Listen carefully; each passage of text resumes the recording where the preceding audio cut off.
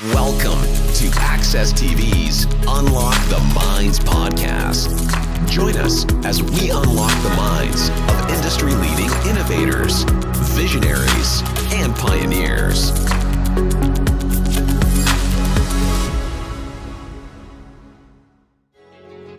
As founders of the H.wood Group, John Terzian and Brian Toll are the creative visionaries behind over a dozen of today's most exclusive restaurants, clubs, and bars across Southern California, Colorado, Chicago, and Las Vegas. Since the inception of the company and their partnership as entrepreneurs, the two have amassed a wealth of intelligence that has led them to success in a volatile entertainment and hospitality landscape. Nevertheless, their perseverance, attention to detail, and principles, which they share with us in this episode, are just some of the priceless insights that have catalyzed their momentum in reaching new heights in the business world. With that being said, please enjoy this long-form conversation with none other than John Terzian and Brian Toll. John and Brian, welcome to the show, guys. Thank you. Thank you. So I wanted to get right into it with a question that I feel is very appropriate given how you guys have both worked together and came this far since the inception of H.wood. As you both know, partnerships are pretty hard to sustain and most of them don't last. So how have you leveraged your skills individually to develop dynamically as a partnership and as a company? We've been partners now since about 2006 or 7, something like that. So we sort of learned how to work well together. I think the nice thing is John and I have kind of different things that we're good at.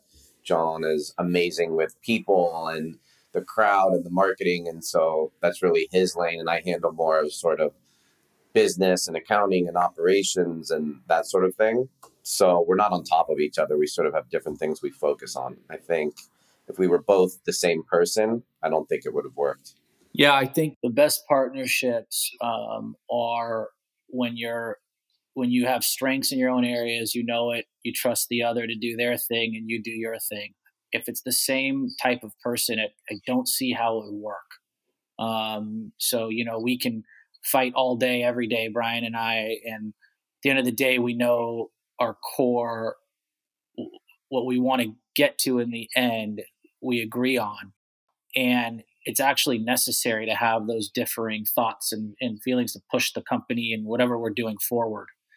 So we've really been in it for, like you said, since 2006, I'd say. And I don't think it would work any other way. So that's about 14 years to the year now. And it's pretty commendable since partnerships don't usually get through the first few years, let alone the first 10 successfully, especially, with ventures in the hospitality and entertainment industries. With that said, can you share an example of a situation or venture that was successful when you both approached it with a, divide and conquer mindset and how you came together to achieve that? I think the way I look at it, Brian may look at it differently, but for me, I am the eternal optimist in a lot of ways.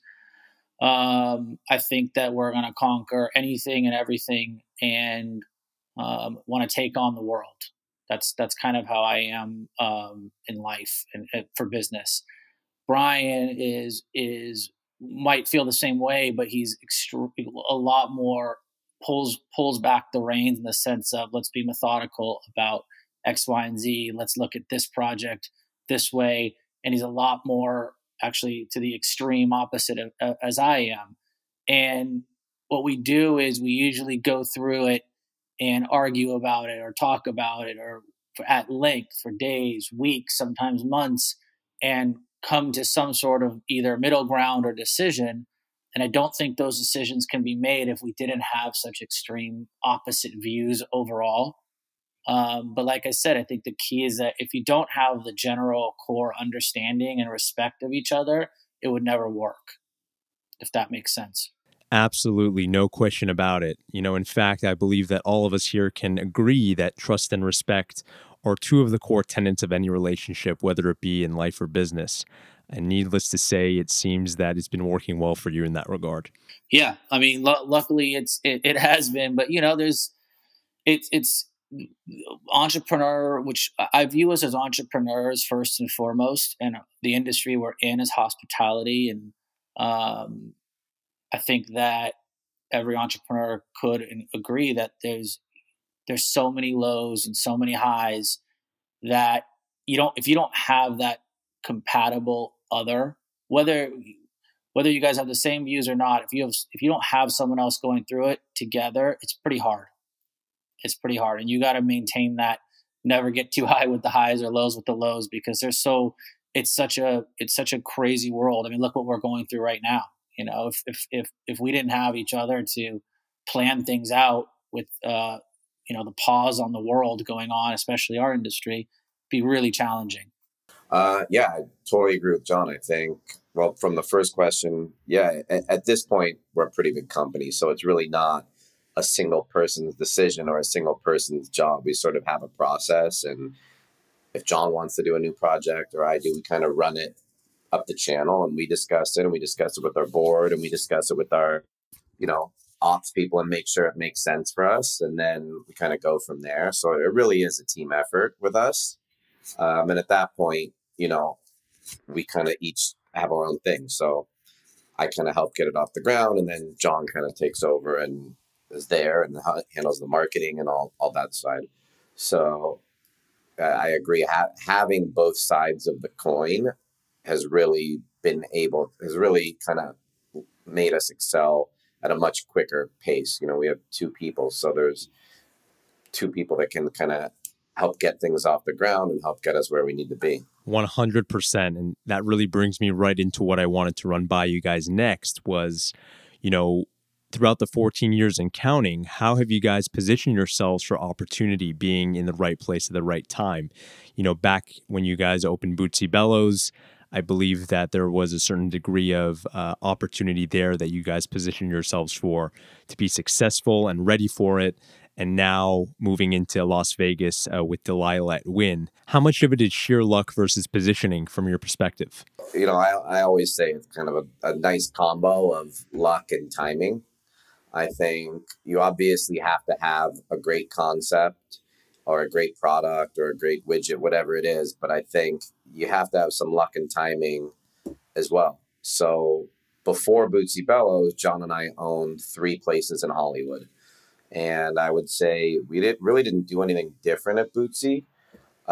We've always been very strong at bringing in the right people, having the right crowd. We both grew up in LA. We both were in high school here, college here. We've always had like this great network of people. Being in Hollywood, it was very tough to get them to drive that extra 2 miles. So, we didn't really live up to our potential being in Hollywood. We then decided, we kind of grew up more on the West Side. We need to move what we're doing that direction.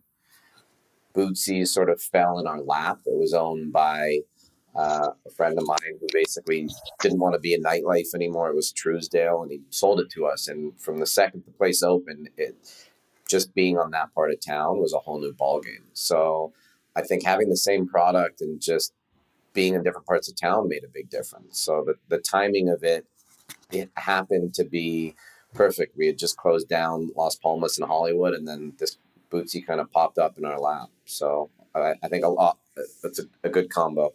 And then same with Delilah Vegas. I mean, look, we were partners with Hakkasan for about 4 years. They own part of our company. We ended up buying them out about 2 years ago. And at the time, we had a lot of different hotels and people in Vegas come after us to do one of our brands. And we happened to have a pretty good friend, Alex Cordova at the Wynn, who really pushed us along and made it happen. And it kind of just, they needed a venue in that space. And we had just gotten out of the Hakkasan deal. So we were able to do things in different casinos finally. So again, the timing, look, Delilah's a great brand. So you need that first and foremost, but just kind of all fell together with the Win and the timing and buying out Hakkasan.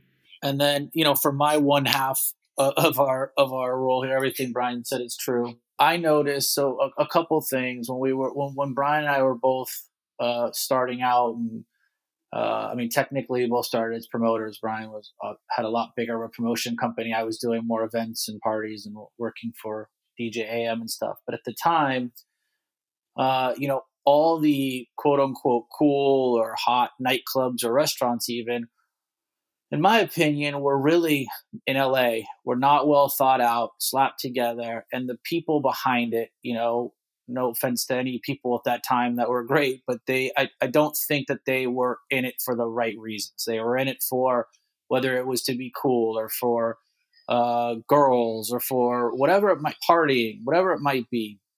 And I noticed that the staff wasn't treated right. Guests weren't treated right.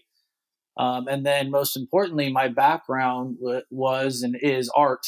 And I just, I loved London and I loved New York, and I thought they were doing incredible places, and LA just wasn't. There was no attention to detail and nothing. And so we really set our sights on building places that paid a lot of attention to detail, from aesthetics to design to ambiance to care of the guest, care of the company or staff that's in it, or the workers and everyone involved. And our whole thing is that we treat it like family. And we started with, we're going to gear towards our friends and friends of friends. And that's what we're going to do.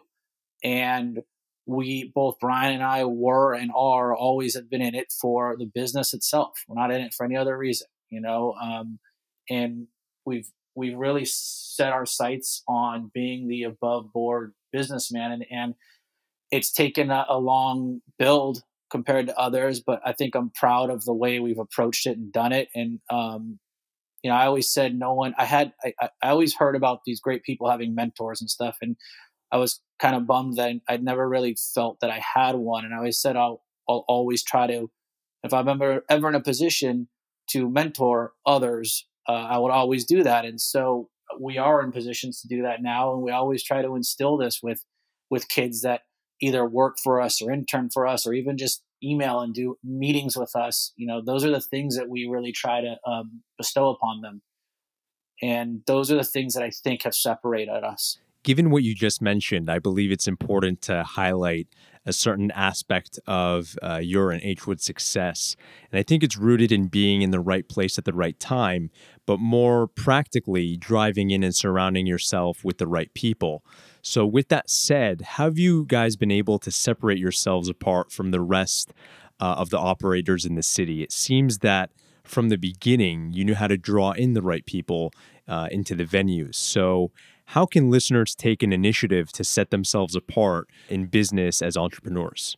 Yeah, I think that's a good question. I think, at the time when we first started, I kind of had my own promotions company and knew the nightlife world really well. I had been promoting all over town for about 3 or 4 years. John, at the time, was working for DJ AM and kind of had that sort of celebrity niche crowd in Hollywood. And we said, we think there's something missing in the market where are the people we grew up with, our friends, and that close network in the kind of high-end celebrity art world, stylists, that kind of crowd, because they weren't going to their venues. They were going all over the place. And so we sort of said, this is what's missing. Let's focus on that. And that's kind of been our motto the whole time, is we really care about who's in the room, the crowd. We run the tightest doors in town, I would say. And so to me, that's really what has separated us, is focusing on the crowd. I can definitely agree and attest to that after walking into each of the venues. If you could put together a brief overview on the non-negotiable qualities you look for when hiring within the company, what are 3 non-negotiable qualities in a person you seek out when considering them for a position? Yeah, for me, I look for the willingness to learn. Even I'm learning every single day. I think I meet a lot of kids or people, whatever it might be, that kind of have something set in their mind, and if they can't adapt and learn and adjust, it's going to be a hard thing. So I think that's key. I think positivity, optimistic outlook, kind of sounds cliche, but if you don't have that day in and day out, pretty hard business to be in. And I think for me, the last thing I really look to or try to seek out is people that genuinely enjoy people. I think we're in a people business, and they gotta really like it. I think it's an important aspect. To me, I think, well, it depends. If it's someone in the venues, they have to be extremely outgoing. They have to understand customer service. That they're there to serve other people who are there to have fun. So this isn't their time to get a picture with a celebrity. This isn't their time to, try and sit with them and feel cool. They are there to serve that person, whatever that person wants. And so, that's pretty important, I think. Um, you know, if it's something in the office, that's kind of a different job. You're not always in the venues. It's back of house.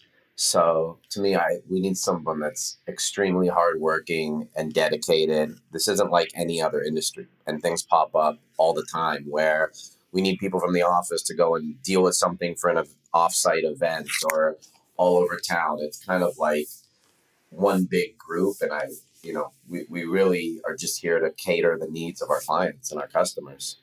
In terms of those qualities, have you found it more challenging to find people who possess them? Is it hard to find talented people you can trust, taking into account the clientele that you're serving across the venues? My answer to that stems from the previous question, actually. For my answer to that part, while it's always been hard, I agree with Brian on finding the right people. The ones that we end up going with and believing in, it's almost like we attract the right type of people to us for how we've kind of led this company, because I'm really proud of the core group that are with us. They're the ones that are really helping push and drive and think of new ideas, and kind of goes to my answer for this current question is if we didn't have a little core group of surrounding people that are part of H.wood that we didn't trust, I think it would be really much more challenging. I think in times like, for example, what we're going through, early on, we were like, everyone was just kind of lost and didn't know what to do. And I think if you don't quickly adapt, we have a head of operations, Jacob, who within a week, was coming up with new plans. We had really never done big on delivery, for example. And within a week, he and half the core team that we have are coming up with new concepts and basically adapting to the new way of life. And rather than sulk and think about all the negative aspects going on, all of our places are shut. It was, what's the solution and how are we going to go forward? And I think that to me is kind of the end all be all in business in general, but especially in ours. I completely agree. And I'm sure that you've both had the conversation around potential competition in such a city and market as LA. So how have you guys sustained a track record of great venues, partnerships, and alliances while continuing to expand at the same time? I think the nice thing these days seems like, at least on the nightlife side, it's a little bit more professional and more organized. There's a lot fewer groups doing it. I remember 10, 15 years ago, there was just so many more independent clubs and places, and if a promoter or someone didn't like what they were doing at one, they would just hop to the next. And now we have a lot less competition. I think a lot of people have tried it and seen that it's actually a really tough industry and not as glamorous as maybe looks. So you're down to fewer competitors. So I think it's easy in that sense. It's a little bit easier to find people that really want to do this as a career, if that makes sense. Just to touch on what Brian said, I think the key is really having everyone have a sense of ownership of H.wood is what I really love and want them to have. It makes me really proud when, the other day, I met someone the other day prior to Corona when we were allowed to be out and about with people. I met someone and they were talking to me about Nice Guy. They had no idea that, I owned it. And they were like, that's Seth's place, my good friend. It's a great place. And Seth has, been with us forever. And that type of thing made me happy. Like I want people to the fact that we have people in our company that they have such a sense of pride of H.wood and the venues if we lose that, I think we end up losing, and I should mention that, we have two other partners, Tony and Adam, that really balance out Brian and me as well. They have these other amazing skill sets that, really, we all kind of like get to flow together. And I think if we didn't have that, and if we didn't keep growing in that right way, because we're going to have to keep growing, and we end up just being stagnant. And so I think even for us and Brian and me, I think that's something that we're constantly learning and teaching ourselves. Each day we have to keep growing and empowering the people that are with us. I'm definitely on par with where your head's at, and I'm sure Brian can agree with that as well. I want to zoom in on something you just said, which was how you're at the point now where you're attracting the right people to you just by the company's nature. If anything, it's an indicator for any company or business that they've built something special. So in your opinion, and I'm sure you've seen a lot of turnover in the industry, how do you guys plan to maintain the momentum from a culture and people perspective where you employ hundreds of people in LA alone? I would say it's twofold. I think number one, we're really great with our people. So we've had people with us for years now. And it's not, I don't think it's just like, oh, we pay people well. I don't think that's a good answer. I think it's, we give everyone a voice. And so I don't care if they're a marketing person, an accounting person, a promoter. If someone comes in and says, can I meet with you guys? I have this great idea for, like we had a DJ, Wade, said, I have a great idea for a karaoke bar. We sat with him, we listened to him, we helped him flush out the concept, and that became Blind Dragon. And so I think it's unique when you can be at a company and you can be heard even if you're not at the top. So in that regards, I think it's different and unique. We're really not like this huge, although we're pretty big these days, in terms of number of people. We're not, we try and run it mom and pop. We're not this corporate entity where like everyone has to stay in their lane. So I think that is unique. I think the other thing is we do really great events and have great venues. And so people are proud to work for us. It's funny when we do something like our Coachella party that we do every year, or we do a big July 4th party at Nobu in Malibu. Every year we have so many like employees and members of staff that want to get on the list and want to come to the parties. Like they really feel like they're part of the family, which is amazing. And they want to be involved and they want to be at everything we do. And so I think having those kind of high-end great events has also helped us to get great people, because people just sort of naturally want to be a part of those and really buy into the culture that we've created. Just to add to that, I think I saw, we still, to be honest, as we still get caught, we still catch ourselves, both Brian and I, accidentally micromanaging our own divisions and having to like pull back, or having someone tell us like, hey, we got this type of thing, because it's tough when you have a company. It's it's your baby basically. So it's a tough situation in the sense that it's not about power. It's more about the fact that you just want it done right. And so it's taken, a lot of years to really be like, you got to trust the team with you. Otherwise you're not going to grow. This baby of yours is not growing. And so for me, big things that I saw, or big strides with the delegation, were our pop-ups, especially our food pop-ups. So we do massive ones with, especially like Slab, which is our barbecue place. And, there's a whole team that just runs with it. They're like, at this point, they tell Brian and me they have it. They're like, we don't, they update us, we get it all. And then, there was a recent one, I think it was for the LA Times Food Festival. I mean, it's a big thing, thousands of people, and Slab was, a star of it.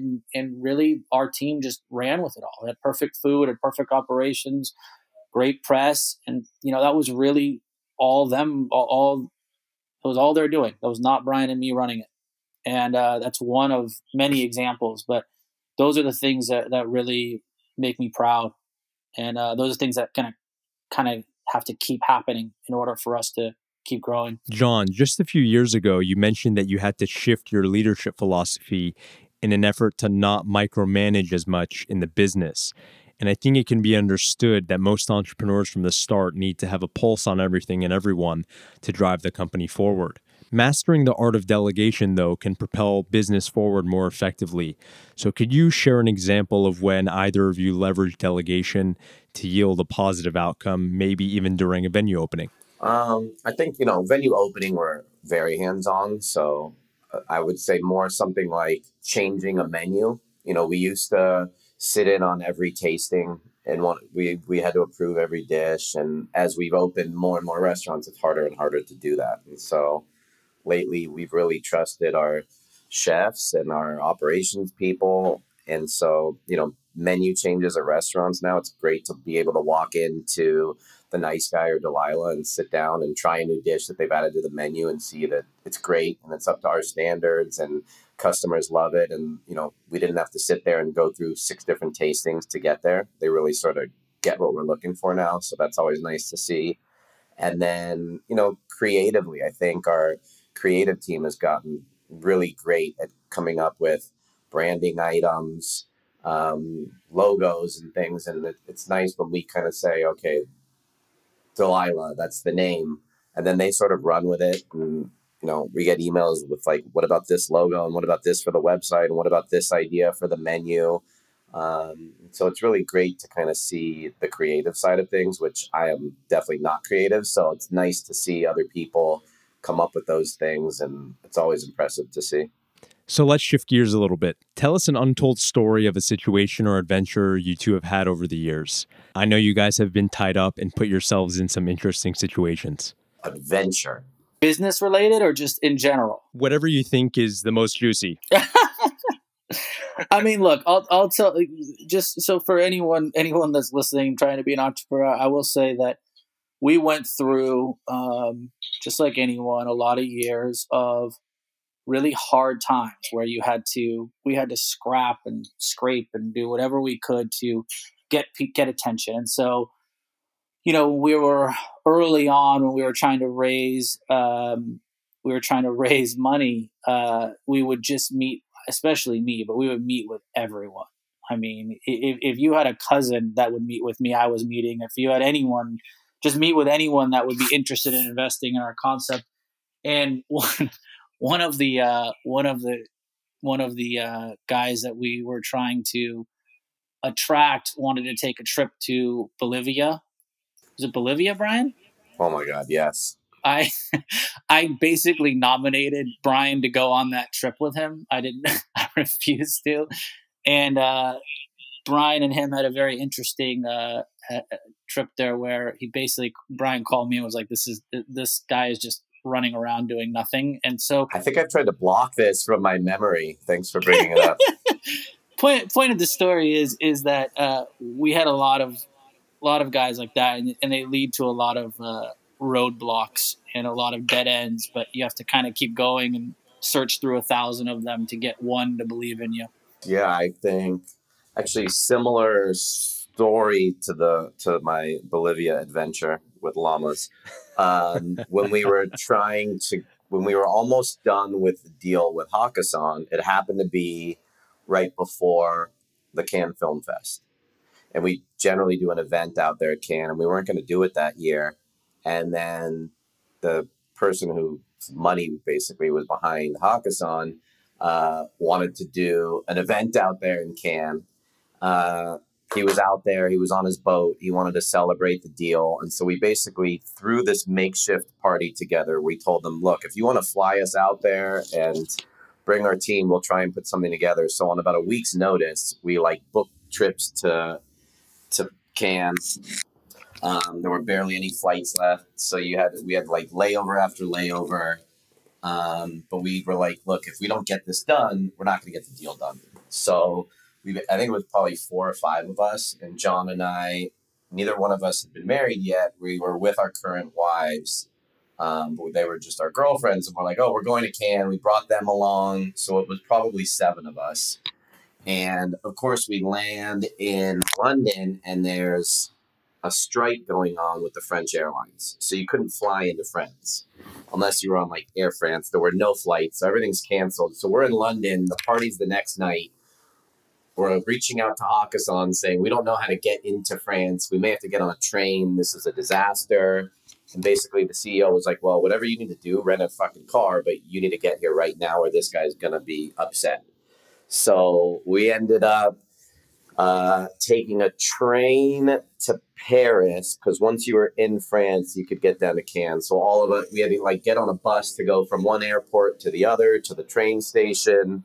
We were panicking. We're calling travel agents trying to get us on a flight out of different airports. We took the train to Paris.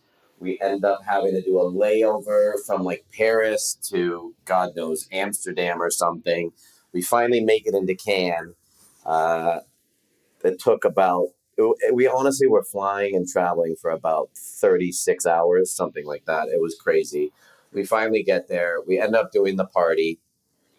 And it worked, and the deal ended up closing, and we made it work. But that was one of the most stressful couple days of my life, getting through and making sure that that party actually happened. Incredible. You really hear these types of things happen only ever so often. Yeah, exactly. On the contrary, could you share a story at the same level that you guys experienced in business, something that people just couldn't believe such a thing really happened?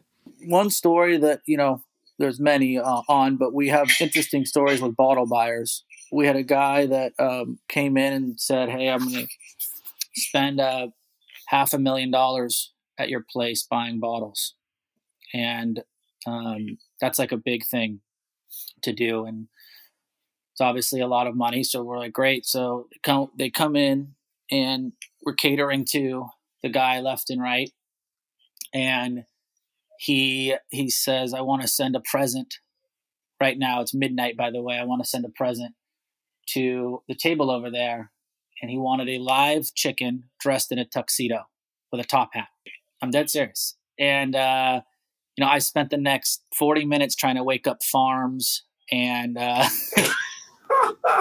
people that I knew to get the chicken. Then I was worried about health laws if I actually could get the chicken. I ended up getting a fake one and dressing up that chicken, and it delivered it. And in that night, and it turned out to be that guy was Jolo, who ended up being a extreme criminal, fraudulent guy that the $1 billion whale book is on. So we have a lot of stories like that go on throughout the years, and you just you just kind of have to roll with it. If we were to shift gears back and get vulnerable for a minute, could you give us an example from your lives of a particular mistake and what you may have learned from it, reflecting on it, after the fact, specifically in your career as well in business? Part of a mistake was not listening to the city and to the police and thinking that we were protected. And, our first venue, H.wood, we did a great job as two 25-year-olds filling the place. We were slammed busy, and we used to get neighbor complaints. And at first we would laugh it off and say, you live across the street from a nightclub, what do you expect? And we would talk to our landlord, and, we were on the side of the Hollywood and Highland Center. And the landlord was like, don't worry about it. We're an entertainment zone. Like, they're just being difficult. So we didn't listen. And then it seemed like almost every night we would get these neighbors calling our phone, and then the cops would show up. And the cops would say at first, look, we had to come check it out. There's not much we could do. And then it started to get more serious. And the cops said, guys, we're tired of coming. Like, you can't have this many people here. Turn the music down. And we said, well, we get to go till 2. And we sort of didn't listen. Then we started to get kind of moved up the chain at the LAPD. It started to get kind of higher level people calling and coming. And again, we figured we had a lease. The landlord would protect us. We were not doing anything illegal. We were just playing music loudly, which we thought we were told by the landlord we were allowed to do. Flash forward 6 months or so, we were declared a public nuisance by the city. We were shut down. We were not allowed to do valet past, I think it was like 11 p.m. No loud music past 10 p.m. So even though we thought we were okay because we weren't doing anything technically wrong, and we were in line with our CUP. So we kept saying, well, look, it says right here we can do it. They actually ended up changing the CUP, which is the conditional usage permit, and basically put us out of business. We weren't allowed to operate. And so I think looking back now, when we look at different places, we look around and say, oh no, there's a neighbor right behind, or this is next door. And so we're certainly more careful about which locations we pick, because that can come back to hurt you. So I'm sure you've both been told no many times. So is there a story in particular of a time that a no shifted to a yes in your careers as entrepreneurs? Do you have a motto that sort of reflects that? So my whole motto for us and for myself is that there's never a no. You know, when there is a no, I try to find the heart of what the no is, or, you know, get into the actual psychology of the person. And I think early on, or not early on, midway, the with this Hakkasan deal, that was the biggest no that shifted to a yes. When we wanted to buy out of our Hakkasan deal, the first answers were no. Figured we wanted to buy them out and grow and have a new investors, and it took about 6 months of us flying, meeting with the individuals involved.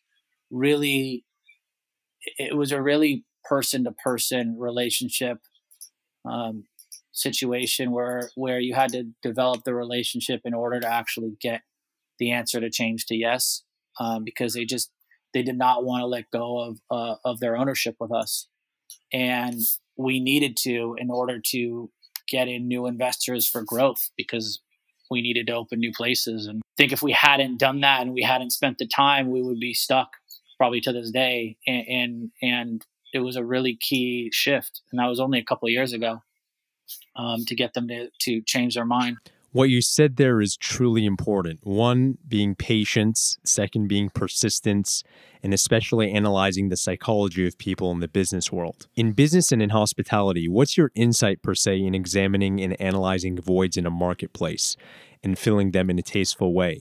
How do you guys determine what's worth going after? You know, for example, the decision to take Delilah to Las Vegas. I think that's one of our strengths. Between John and myself and the close people in the company, we all travel so much. We go to so many restaurants and so many clubs and hotels. I think that has been really beneficial in seeing what works in different parts of the world, different parts of the country, and we really know LA well also, which I think is really helpful. Neither John or myself have lived in any other city. So that's 40 years of being here. We've seen what's worked and what hasn't worked. And I think we talk all the time about, I wish LA had this, or I wish LA had that. And that's really what made us do The Nice Guy. We had always had nightclubs and bars. And we said, what's missing here is a place where at this point you can go out. It doesn't have to be a club. It doesn't have to be loud music, but where it's actually a restaurant with a tight door with great food, but it's also a lounge, and people can eat at other places, and they can just come and reserve a table for drinks at 11 o'clock. And that just never existed in LA forever. And that was really what made us build The Nice Guy. And people doubted us and said, oh, that doesn't work. You have to just be a restaurant. You can't be everything. And you guys are just nightclub guys. And I think we really proved everybody wrong with The Nice Guy. And from there, it was the same thing with Delilah. We looked at The Nice Guy and we had huge success. We made all of our money back on the investment for The Nice Guy in about 9 months, which is unheard of in a restaurant. And I think they wanted to do bottle service. People were trying to reserve tables for minimums, and we never, ever allowed any of that, which is really what set us apart. And that's what made people feel comfortable being in there. And then for Delilah, we said we need something that's a little bit closer to a club where we can do bottle minimums. You can let in groups that are willing to pay the money. We can let people stand on booths if they want to party a little bit. We're at Nice Guy. We never allowed that. Never allowed bottles on the table at the Nice Guy. And so we really kind of analyzed what was missing.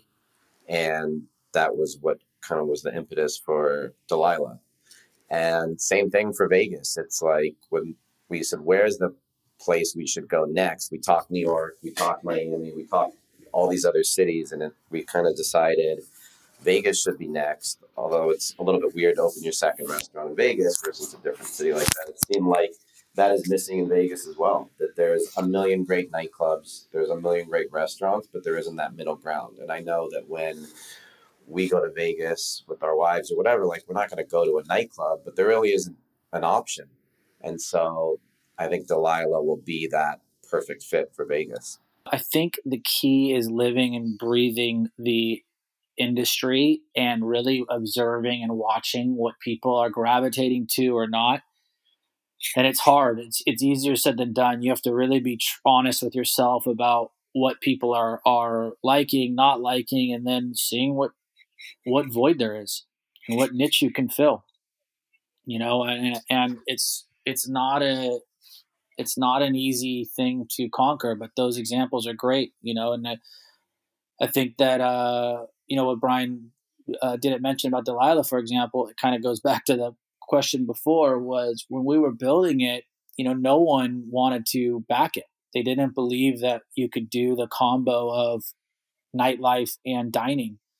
And we had really lived and breathed, the city for X amount of years and seen that it's needed and it could work if it's executed right, just like anything. And we stuck to our conviction. We stuck to our guns and found people to back it with us after a good amount of time, and stayed true to the concept and really went with it in LA. And now it's, as you see, it's that opening in Vegas, and we plan for it in other places. But it could have very easily never existed if we hadn't watched what was going on and filled a void, because that's really how it started. If we were to touch upon what inspires you two, are there any inspirations that you guys draw from your lives individually or places that you've traveled to? Have there been any elements that have made their way into the fabric of your venues? Yeah, I think without specifically naming them, I think when we did, The Nice Guy was sort of an ode to the mafia. And then when it came time for Delilah, we said we need a name that's a bit more feminine. And we looked around the world, and there were some great places that sort of had like a woman's name. And so we were kind of dead set on that. We threw around a million different names, and Delilah really sort of fit. But seeing what was going on in London and other cities with names, I think that definitely came into play.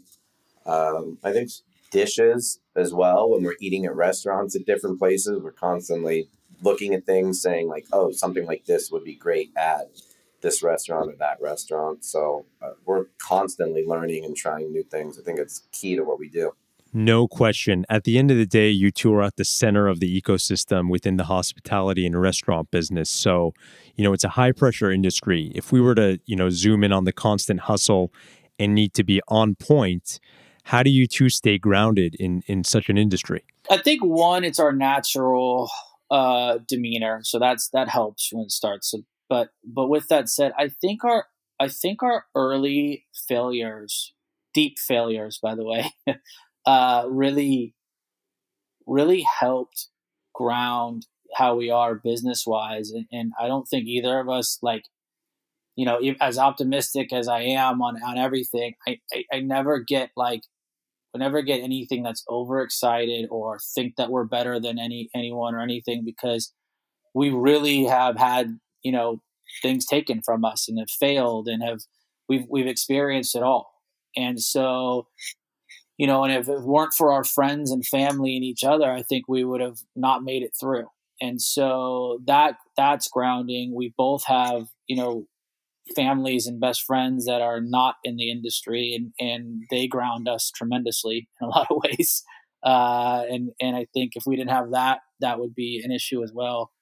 So I think those are really the guiding forces for me on a personal level. I try to every Sunday is just with my wife and now son, spend time at the beach and really try to think about nothing else other than just normal life. And then I also try to spend once a week with all my high school, my friends from best friends from high school are still my best friends. And try to spend once a week with them, or once at this point, once a month, and just nothing about business, just actual normal life. And it really helps get your mind off everything. And I think that's kind of like, I think it's something that is important to any entrepreneur, is to step outside of what you're doing mentally for a moment, on a regular basis, is, I think, key. I definitely agree with you, John. And I think, taking a step mentally outside of the workflow can really work wonders. Once you guys dive back into the office, though, could you draw us into some of your leadership philosophies that you guys employ across H.wood holistically? I think we lead by example. I think we have different methods, but I think, we have a lot of like young, impressionable people as we get older that kind of look up to us and see how we do things. So I think it's very important that we are involved day to day, and we're not just like some CEO or in an office that the company doesn't get to talk to. I think we really talk to everyone. We make sure, both of us, that when we walk in the venue, if we're walking through the back, we say hi to every single person in the kitchen, from the head chef to the dishwasher to the expediter. Like, everyone knows us. I think the staff sees us in the venues almost on a nightly basis. Well, definitely on a nightly basis for John.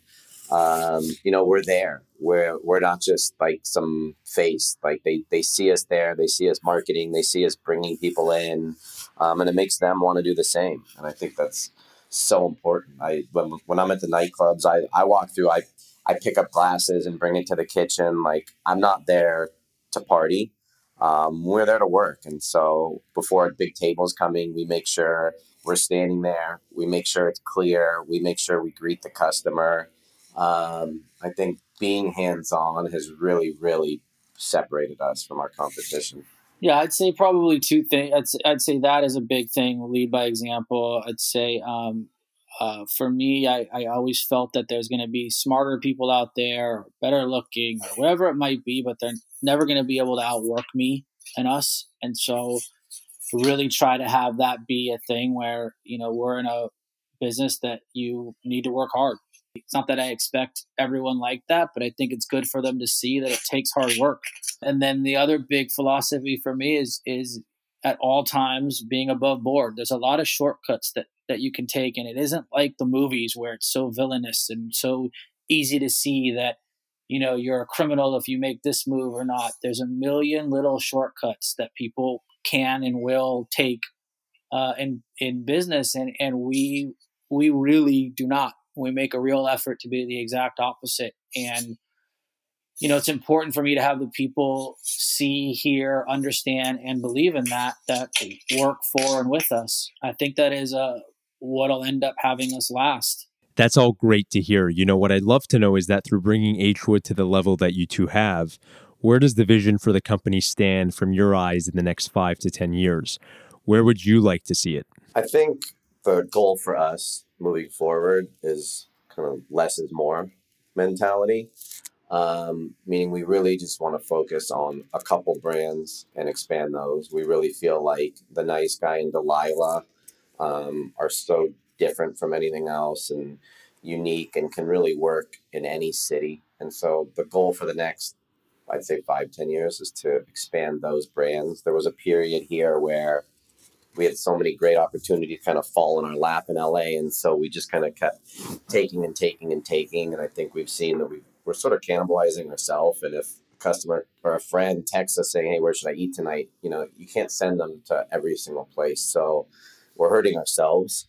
That our goal is really to do Nice Guys and Delilah's, New York, Miami, London, Asia, Europe, like all over the place. I think that's the main goal. And then I think we also want to get into hotels. It's kind of the next logical step.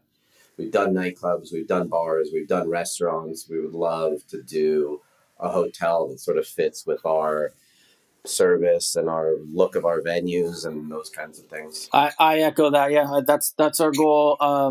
My goal is for H.wood Group to be synonymous with quality hospitality. So if you think of every industry, you think of the top automatically, and or whatever, whichever industry you can think of. And you automatically think of what the best is at. So that we're striving towards that, and that's going to come from us with leadership and the people with us and the venues that we build and own and operate. Awesome. Love to hear that, and looking forward to seeing what the future holds for you both and the company. Although many people listening may be familiar with H.wood and its venues, where can everyone find and connect with you? Yeah, our website is hwoodgroup.com. That's HWOODGROUP. And then I guess we're both on Instagram. I'm at Brian Toll. I am at John Terzian. Perfect. Thank you, Brian and John, for joining us. It was a pleasure having you guys on. Absolutely. Thank you so much. Thanks so much. Thank you for tuning in to Access TV's Unlock the Minds podcast. Before you go, please be sure to rate, review, and subscribe wherever you may be listening on Apple Podcasts, Google Play, and Spotify, and engage with us on Instagram at access.tv.